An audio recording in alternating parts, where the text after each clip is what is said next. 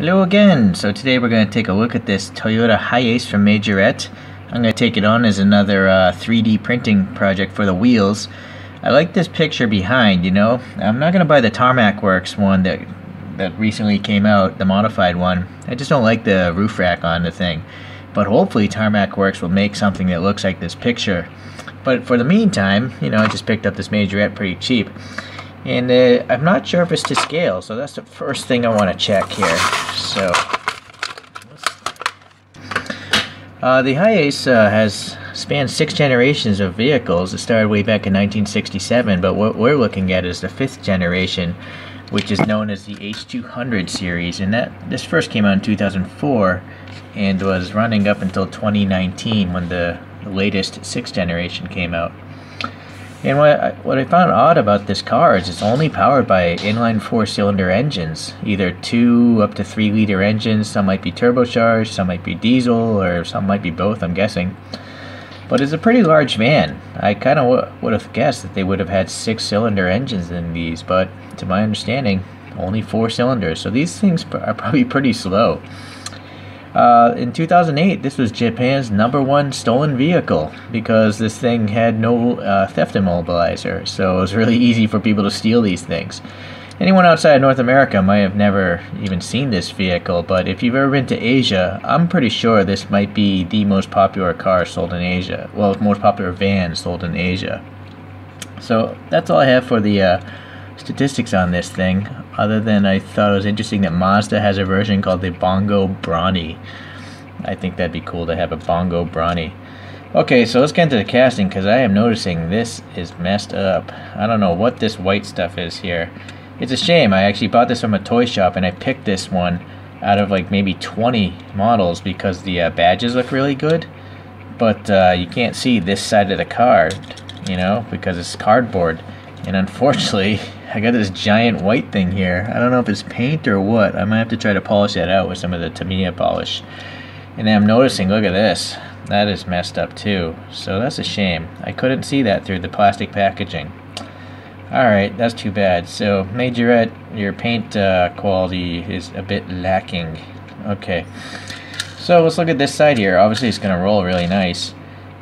These wheels, they're okay actually. I just hate the exposed axles, so I'm going to do my own little wheel set. Thinking something more like VIP style, but different. Anyways, alright, so we do have some painted on door handles. You know, they're black, that's good. I do find the panel lines to be acceptable. They're a little wide, but this is not an expensive model. Unfortunately, the windows here, you know, you have molding in there, but there's no black painted on there to show the black graphic on the real windows. I don't know if I'm going to try to paint that myself because this thing is riveted together. I guess it's only one rivet. Maybe I will take it apart. But anyways, if anyone's curious about the bottom of this thing. So this is 1/69 scale, it's saying. I didn't even need my calipers. Alright, well, let's go to the front here. So this is a nicely printed badge. I found like half of the models I looked at in the store, the printing was blurry, but this one is actually quite crisp. But if you buy this online, there's a good chance these graphics are going to be blurry a little bit.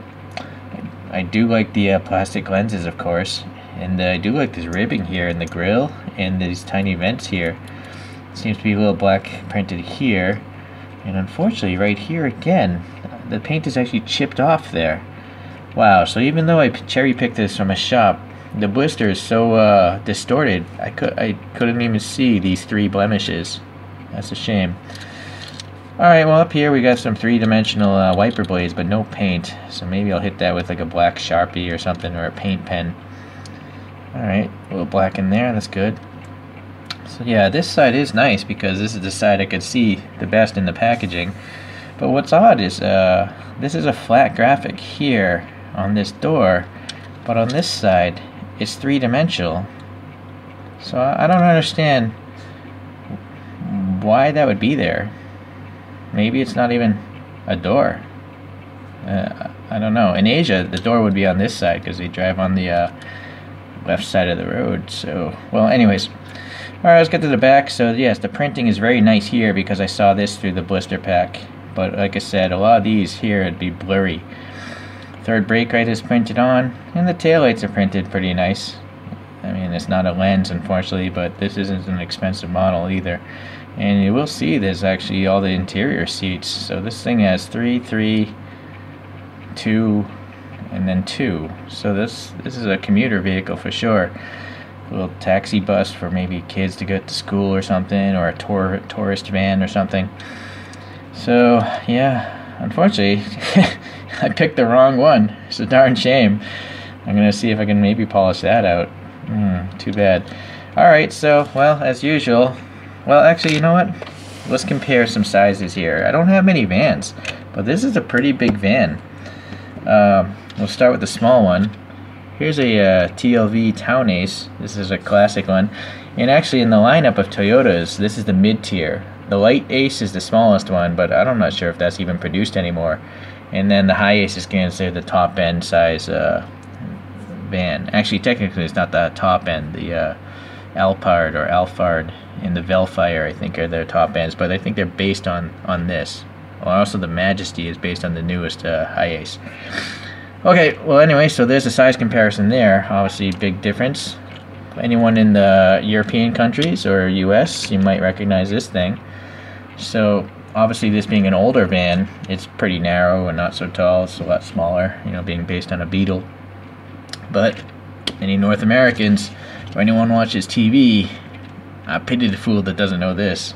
Yeah, if you're gonna be abducting people, you want to have a Vandora. But if you want to be carrying a lot of people, you want to probably have a Hiace.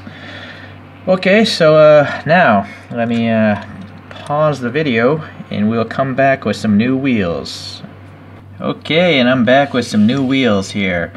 So what I was thinking about this design is, you know, this is not going to be a race car ever with a 4-cylinder engine and being a massive van. So I was going for more of a VIP style where it's blocked off a lot. And literally I took the blocking thing to an extreme where I have a bunch of blocks cutting into the wheel, and then I have a bunch of blocks actually coming out of the wheel. And then this is a 3-piece rim, so I got all the little bolts going around the perimeter. And it is a little concave as well. So that was my thinking there. And I ended up upsizing the tires here as well. I'll show you the original wheels if you guys are curious. It might be hard to actually tell, but you know, I don't have to see the axle anymore. I realized when I took the thing apart that there's a spring holding these axles down. So this car actually has suspension like a TLV. So that's pretty interesting. Basically, if you see the bottom of a Majorette with this kind of bottom hole here and you see a shiny rod going through it, it's that rod that is holding the axles down. So you know you're going to get a suspension car if you see that on the bottom of a Majorette, or at least that's what I saw here. Maybe I'll actually upload the picture of the inside so to get a better understanding of what I'm talking about. I did manage to, you know, sand down. I took some 2000 grit sandpaper and sanded down that imperfection, and then I polished with like 10 Q-tips and the good old Tamiya compound finish. And yeah, I got most of it out. In certain lights, I guess it's not perfect, but it's good enough for a Majorette. So if you look at the image behind, I was really going for something lowered more, but then when I realized the thing had suspension, I can't actually sink the tires inside the body, because also the interior piece is resting right here on the wheel well. It's creating a wheel well fender. So unless I cut the interior up, I can't actually sink the tires up inside the wheel well. So if you guys are thinking about customizing this car, that's the issues I ran into. So that is it for today's custom job. I guess I'm pretty happy with it. It wasn't a very expensive model to get, and I think for the price it's a pretty good model. And then with some custom wheels, you know, I like it even more. Okay, so that's it. I guess I'll be living in a van down by the river. That's Chris Farley from Saturday Night Live. Bye.